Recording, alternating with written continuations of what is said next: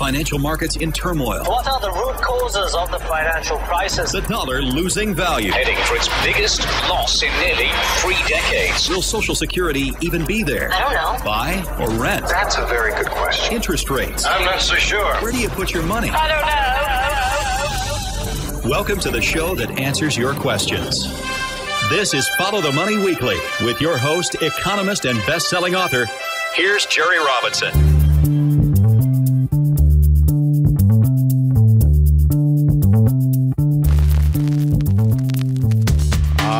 Friends, welcome to you all around the world. Welcome to Follow the Money Radio. So grateful to have you here along for the ride. Well, friends, it's that time of year again. Time to raise America's debt ceiling. Now that Washington has passed trillions of dollars of new spending bills over the last several years, it's time to decide whether to pay for those items. You know, the debt ceiling, which is really a misunderstood and underestimated term that holds immense significance for the economic stability of the United States, really serves as a critical control mechanism. It really determines how much the government can borrow to finance its operations. So what happens when the debt ceiling becomes a political battleground? That's exactly what we see playing out before our eyes right now here in 2023. And we find ourselves witnessing this high-stakes game of brinksmanship, this political brinksmanship between U.S. lawmakers, and we're seeing recklessness. We're seeing a lot of uncertainty around the debt ceiling. Will it be raised? Will Washington keep borrowing to pay its bills, or will it suddenly, stop borrowing? Of course, this is kind of an absurd question.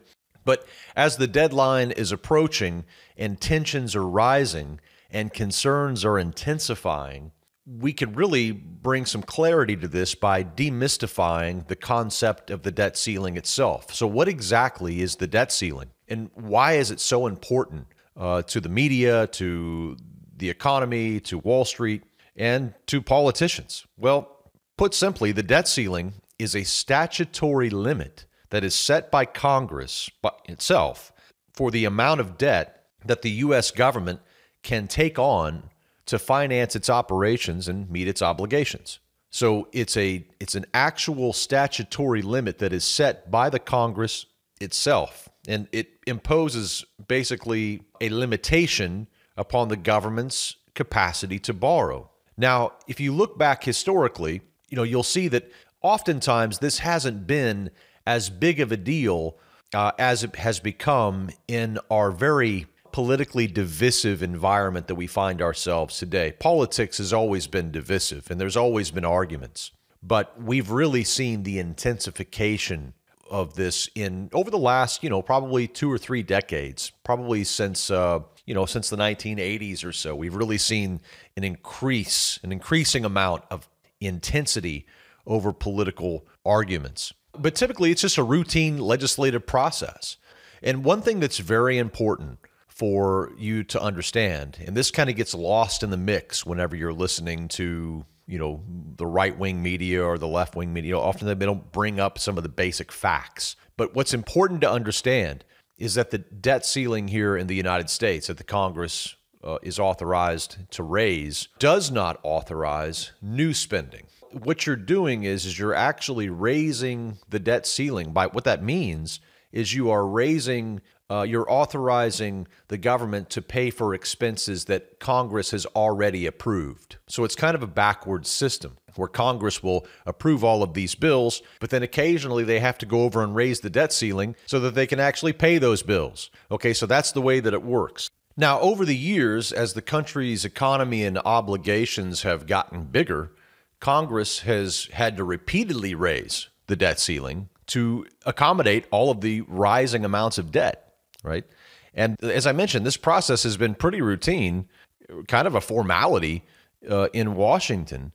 But now the debt ceiling has become such a point of contention, largely because the debt has become so big and it's so easy to point at and say, we've got to do something about this. Well, we all agree that something should be done about the debt in that Washington is incurring, because Washington's debt is not really Washington's debt. It's your debt, right? You're the taxpayer. You're the one who has to pay the debt. So it is an important topic. It is something that we need to address. It is something that we need to do. We do need to see Washington spend less money. I wrote a book called Bankruptcy of Our Nation that really explaining that this is a very important thing that we must do. We must deal with our out-of-control spending at the federal and even in the state level, okay? But you're not going to solve that by choosing not to pay your bills every time the debt ceiling debate comes up. It shows you how distracted the politicians are. They don't even think about the debt until the debt ceiling comes around, and then they try to make that their big wedge issue, as if by ending that's going to somehow solve our problems. Okay, that's not going to solve our problems. It's just going to lead us into default. So that's not how you solve the situation. What we need is financial sanity in Washington. We need lawmakers to commit to fiscal responsibility, right? But that just doesn't seem like it's going to happen. And so the debt ceiling then becomes kind of a useful tool for creating this conversation, although it's a terrible way to bring up the conversation. The conversation should happen one of the other days of the year, instead of trying to constantly make the debt ceiling the debate for our out-of-control spending. So it's nice to point at, the debt ceiling and say, well, we shouldn't do that. Well, that's true. We shouldn't be spending all of this money, but we already did, right? So we have to raise the debt ceiling to pay for what, otherwise we default on what we've promised. We default on our obligations, right? And so it's important that you as a listener understand that raising the debt ceiling doesn't give the government a blank check to spend for new obligations. It fulfills existing financial obligations and maintains the country's solvency, right? But again, the debt ceiling has been used by politicians as leverage. It's used to advance their agendas. It's used to score political points. It's used to, just to create all kinds of tug of war between the two sides, to extract concessions in order to further their political agendas, right? Now, there's a very simple flow chart that we've created here internally at Follow the Money. We did it a long time ago. I think I even mentioned it in the book, Bankruptcy of Our Nation. Very simple flow chart on how the political debate over the debt ceiling in Washington works. It's very, very simple. Here's how the flow chart works. You first ask yourself, who is the president? Okay, who's the president? Now, if the president is a Democrat, then Democrats in the Senate and in the House are going to do what? They're going to want what? They're going to want to increase the debt ceiling. Okay? Now, what if, however, a Democrat is not president? What if it's a Republican that's president? What do you think? What happens there? Well, it turns out that if you have a Republican who is president, then Republicans are going to want to what? Raise the debt ceiling. Okay, so to simplify this, just remember that if you're a Republican, the only time that you are for raising the debt ceiling is when a Republican majority is running Washington and a Republican is in the White House. Inversely, if you're a Democrat, the only time that you're for raising the debt ceiling is when a Democrat is president, right? So that makes it very, very simple. And you say, well, that's just too simple. That certainly can't be the way that it actually works. Oh, my dear friend, it's exactly how it works. So if you're a Republican, then when Democrats are running Washington, debt ceiling increases are bad, right? But when Republicans are running Washington, debt ceiling increases are what? If you're a Republican, good. All right, so you've got it. So here we are. We're moving right along, understanding the simple flow chart. So let's go back in time. For example, from 2000 to 2006, when Republicans were running the White House, the Senate, and the House of Representatives, this would have been a perfect time for Republicans to be for increasing the debt ceiling. And during this time, the Republicans raised the debt ceiling no less than 4 times. Okay, so in June of 2002, Republicans raised the debt ceiling to $6.4 trillion. Okay, in May of 2003, Republicans raised the debt ceiling to $7.3 trillion. Okay, and then in November of 2004, Republicans raised the debt ceiling to $8.2 trillion. In March of 2006, Republicans raised the debt ceiling to $9 trillion. In fact, I have an audio clip here for you from that time that shows a slew, and actually you'll hear it because this is on this podcast, but you'll hear a slew of Republicans from both the Senate and the House talking about the immediate urgency to raise the debt ceiling underneath President George W. Bush. Roll the tape. I spoke to an elderly woman on a radio program in Richmond, Indiana today. And Mr. Speaker, she said with fear in her voice that she was worried that a conservative like me would not support raising the debt ceiling and would put at risk her Social Security check. Well, I assured her then, and I rise today to assure all those that are listening, Mr. Speaker, that I will not do that. I truly believe if you owe debts, pay debts. It is occasionally something that has to be done in order to continue to keep the Social Security checks going and to keep people's benefits going. If the Treasury cannot issue new debt, the government may be unable to meet many of its obligations. Among other things, from time to time, I found myself among those who voted for raising the debt limit when the other side got us in a position of having to push it or close down the government. I voted from time to time for a debt limit raising. I didn't like doing that, but sometimes you've got to govern around here. We've got to raise the debt. That's to prevent default, and so that's a chance for demagoguery. It's not really a real issue. Over the last several weeks, we've had many of my friends on the other side of the aisle join with us in saying that it's very important for us to, as quickly as possible, take action to increase the debt ceiling. The issue before us is really America's responsibility to pay its bills, to meet obligations that America and Congress, as our members, has already incurred. And as the distinguished gentleman knows, we've got to address the debt issue, the debt ceiling issue. We will have to raise the debt ceiling. That's an important function. It's been done before, and we'll do it again. If you owe debts, pay debts. All right, so whenever a Republican is president, say like George W. Bush back in 2000 through 2008, then what we have, of course, is Republicans busy pumping the debt ceiling levels ever higher. And, of course, many Democrats were voting against those evil debt ceiling increases, how they're going to bankrupt the country. And, in fact, we have some audio of that. Let's go back in time to that time in March of 2006, whenever the Democrats were pretty outraged that the Republicans just kept raising the debt ceiling over and over and over.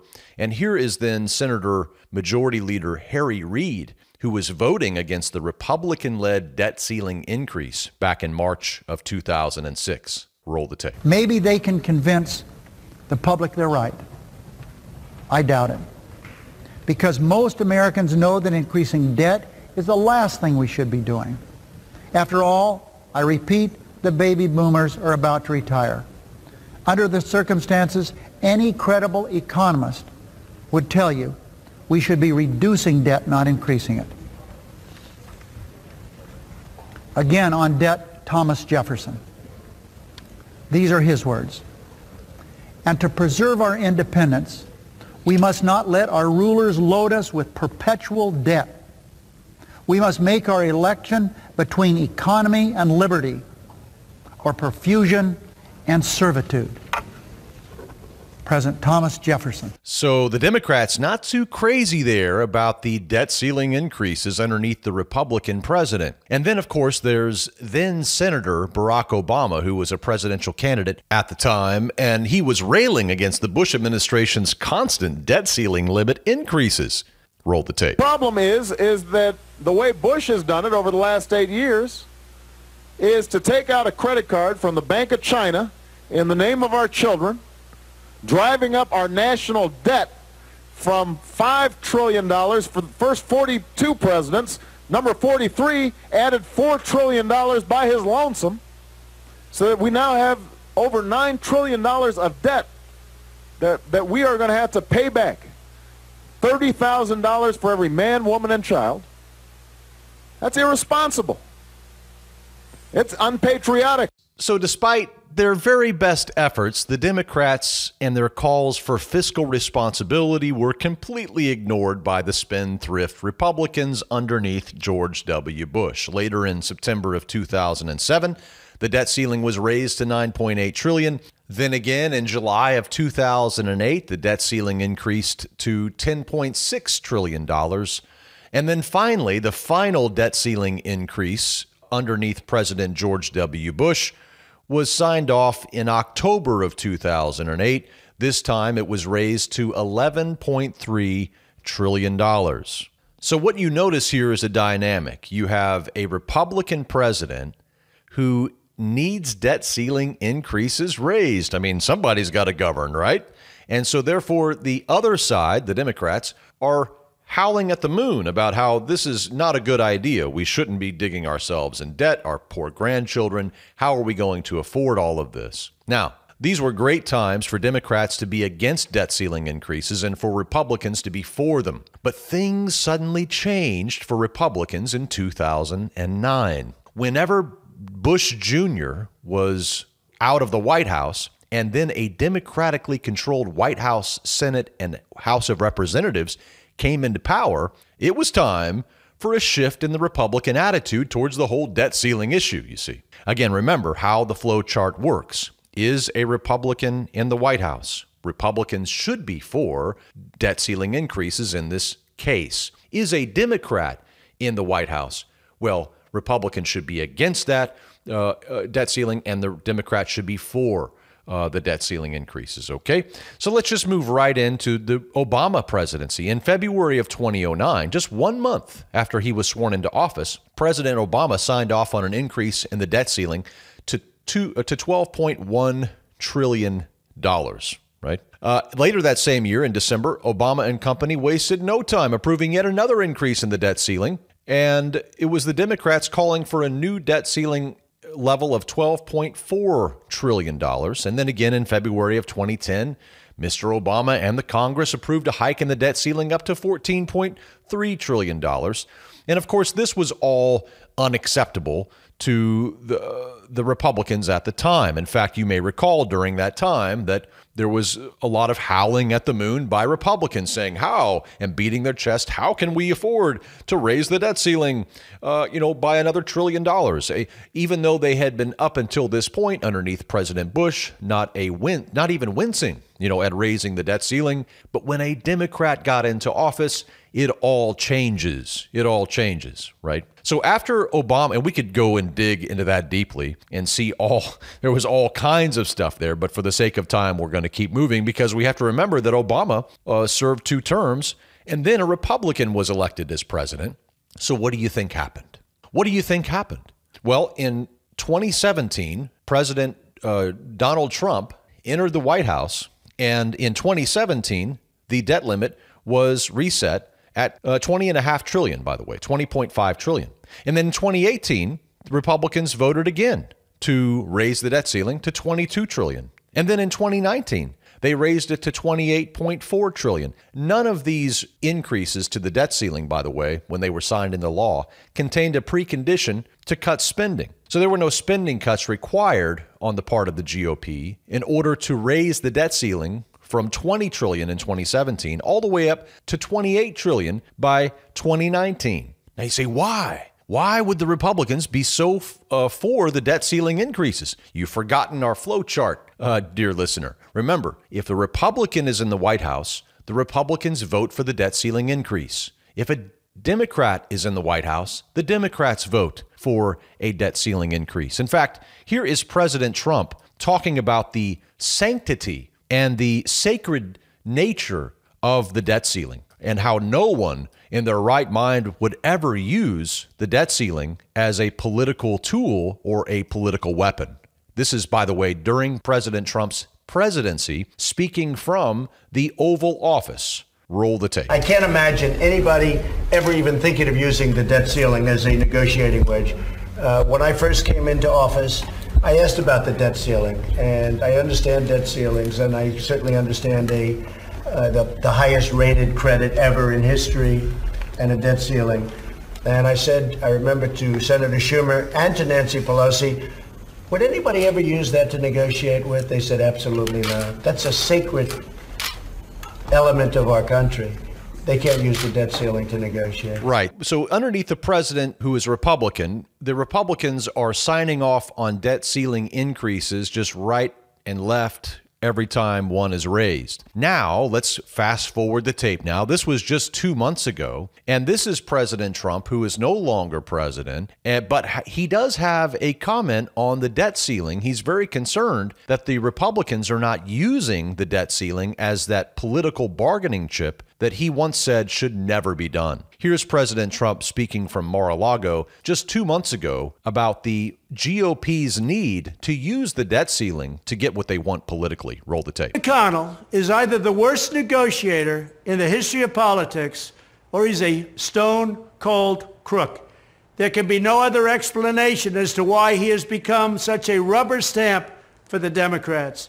Republicans use debt ceiling to get it all back. You'll get every ounce of it back. Use debt ceiling. Take it back. So use the debt ceiling, in other words, in order to get what you want. And so now, of course, President Biden is in office, and the debt ceiling must not be raised. Now, hopefully what this segment has done is has really clarified and provided a flow chart perhaps for you, so you understand how the whole thing works. It's really quite absurd, quite frankly, when you think about it, how the debt ceiling is raised nonstop whenever a Republican is in office by the Republicans, and how the debt ceiling is raised nonstop by Democrats when a Democrat is in office. It shows you the absurdity of the system in which we live. Now, let's just take a step back for a minute and assess the potential impact of a U.S. default. So let's say that as of the recording, by the way, of this podcast, neither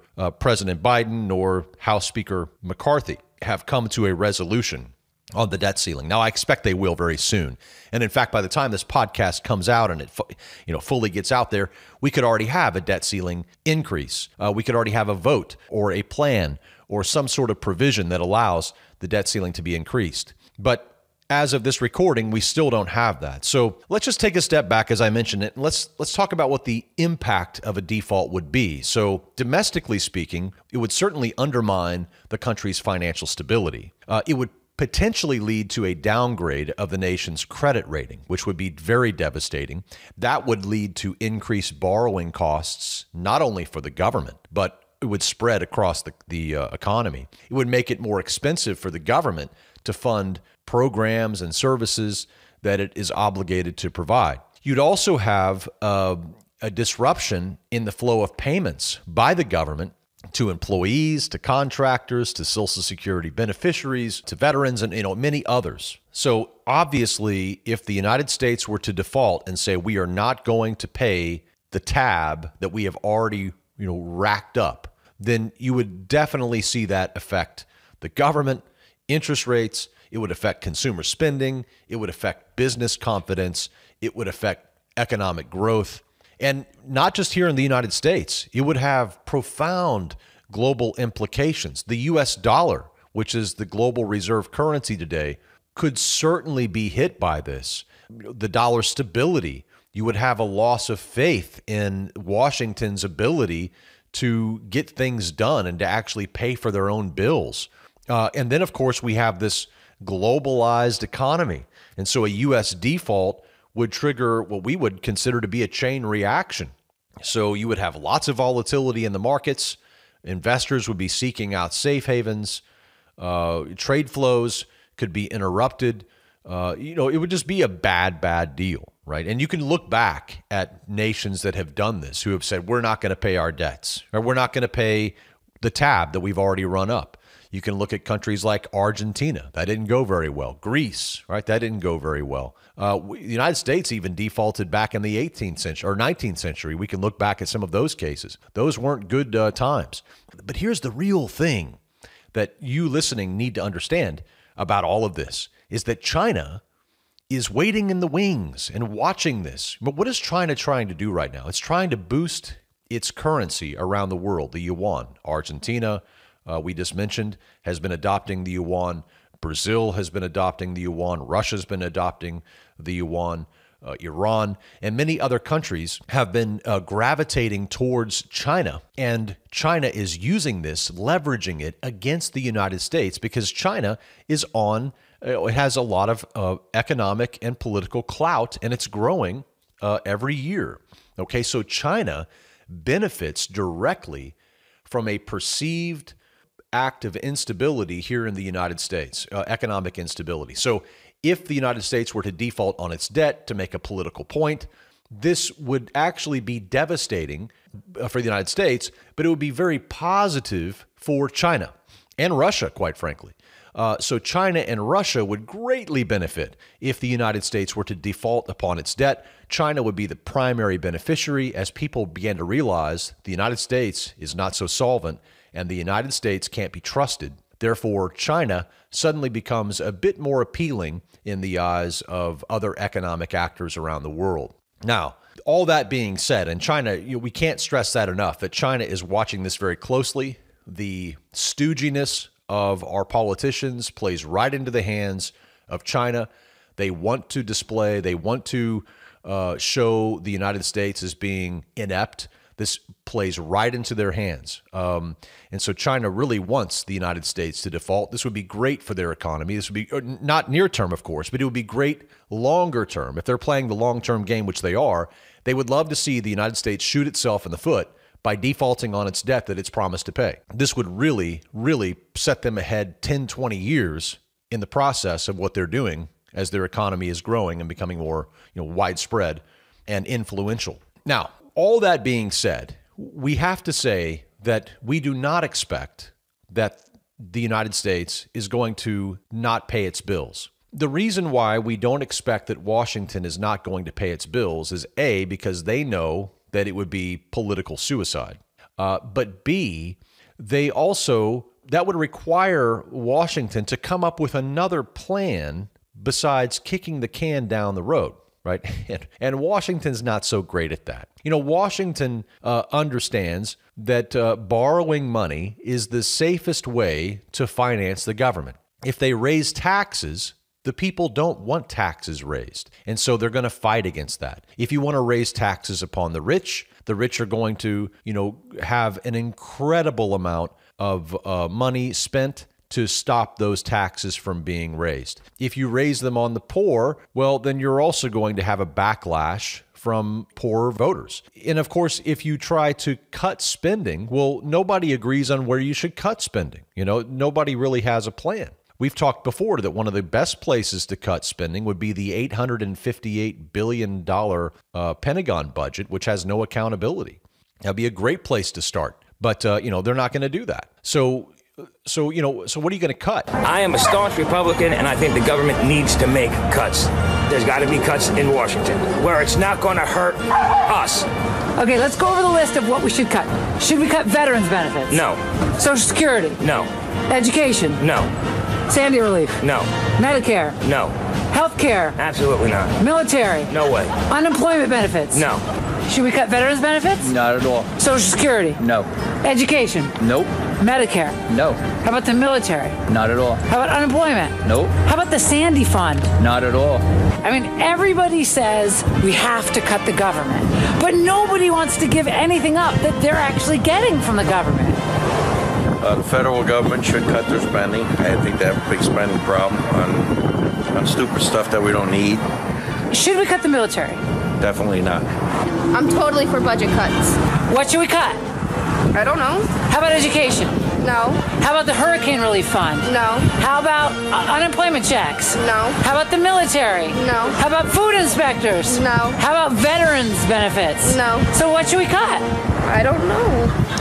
And we've talked about this before, that nobody wants to cut anything, right? They want their taxes low, they want gas prices low, they want inflation low, and they want to be number one, and they want their spending to keep going up. They don't want to cut spending on anything, right? So it's just all absurd. So Washington has no other solution but to keep borrowing money. So when somebody says, well, is the U.S. going to default upon its debt? Well, that's the same thing as saying, is Washington going to stop borrowing money to pay its bills? right? Well, no, of course not. I mean, you're going to have to force Washington to stop borrowing money to pay its bills. It's not going to stop itself. It's not going to force itself to stop borrowing money to pay bills. It's going to continue to borrow money to pay bills. So it's just going to kick the can down the road. So the point is that we do not expect Washington to default upon the debt. We do not expect that that's going to happen. Instead, we expect there to be a last-minute compromise, as usual, and the political theater, will continue until that happens. And then, of course, once we finish that, once we actually get a debt ceiling increase, then we're going to move on and lurch to the next crisis, right? So it's constantly a crisis. So once the debt ceiling increase is there, then there'll be a whole nother concern people will be worried about. That's just how it works. Now, when we look at the current debt ceiling drama, maybe in conclusion here, I want to say this because we've talked about this topic now for about 30 minutes, and I want to bring this to a close. But, when we think about the current debt ceiling drama, it really should serve as a stark reminder for the need for Washington to develop long-term solutions that go beyond these temporary extensions, these last-minute deals. We need a reevaluation of the entire system, right? We need to find alternatives that can ensure financial stability without risking the destruction of the nation's economy and the people's economic well-being. So what do we need from lawmakers? We need long-term fiscal planning, right? Just like everybody else has to do that, you have to take care of your finances. You've got to keep paying your bills. You've got to, take care of your family. Well, Washington, has to do the same thing. They have to plan. They've got to plan for the future, right? And other countries are better at this than the United States. The United States may have the biggest revenues, but they don't handle those revenues well. They bring in all this money, and then they end up kicking the can down the road on everything, and they don't have a good long-term fiscal plan. In fact, every time you look out at America's economy out, say, 10, 20, 30 years, you're seeing negative things. I mean, technology and, all of these different industries, they may be, poised to do well, but Washington and its fiscal plan, it's a wreck, right? It's a total wreck, and it gets worse by the year. So we need spending reforms, right? We need to actually cut spending on things that we simply don't need. And I'm not talking about cutting spending on, children or poor people, vulnerable people. No, absolutely, positively not.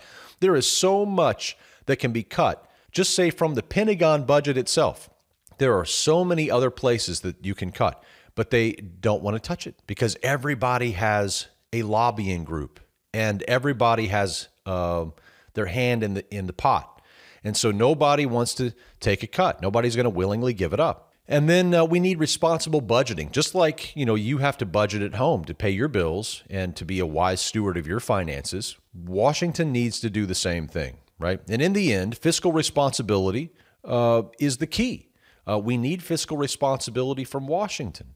It's unlikely that we're going to see it anytime soon. It's unlikely that we're going to see people actually take this seriously in Washington, but this is exactly what we need. We need sanity in America's fiscal situation. So these high-stakes games of fiscal chicken are not solving the problem, right? We need real solutions, not theatrics designed to promote a political agenda.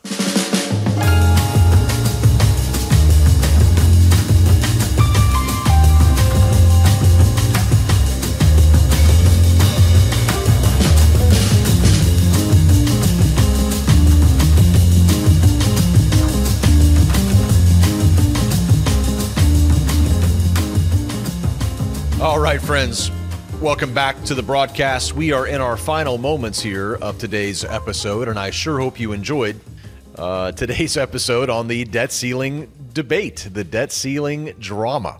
It's kind of tough to enjoy a topic like this, isn't it? How it wants to make you pull your hair out when you think about the insanity of it all.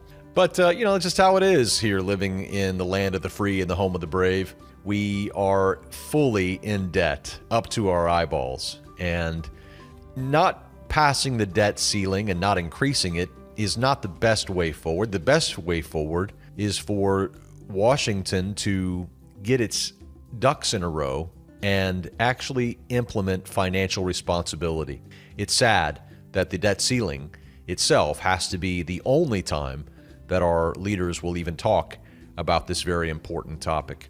So, in conclusion, I always like to leave you with a final word, this time taken from the book of Proverbs, chapter 22, verse 7, where it reads, "The rich rules over the poor, and the borrower is a slave to the lender." You know, throughout history, nations and individuals alike have grappled with the consequences of indebtedness.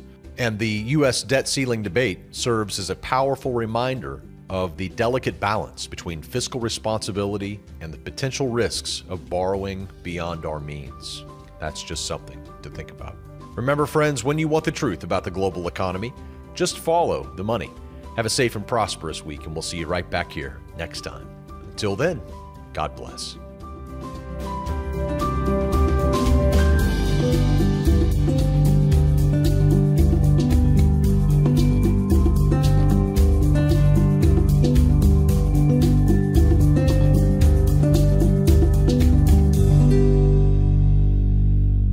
Information contained on the Follow the Money podcast is strictly for informational and educational purposes. It should not be construed as specific investment advice. The views and opinions of our guests and sponsors, including Tom Cloud, are their own and do not necessarily represent the views of FTMDaily.com or Robinson Media Group, LLC. Jerry Robinson does hold an insurance license and at times may offer consulting on life insurance and fixed retirement income products. Follow-up, individualized responses to email or phone requests that involve the rendering of personalized investment advice for compensation will not be made absent compliance with state investment advisor registration requirements or an applicable exemption or exclusion and applicable insurance regulations. Past performance is not indicative of future results. You should be aware of the real risk of loss in following any strategy or investment discussed on the podcast. Remember, never do your financial planning through podcast or radio. It's your money. Be wise. Do your due diligence and always consult a trusted financial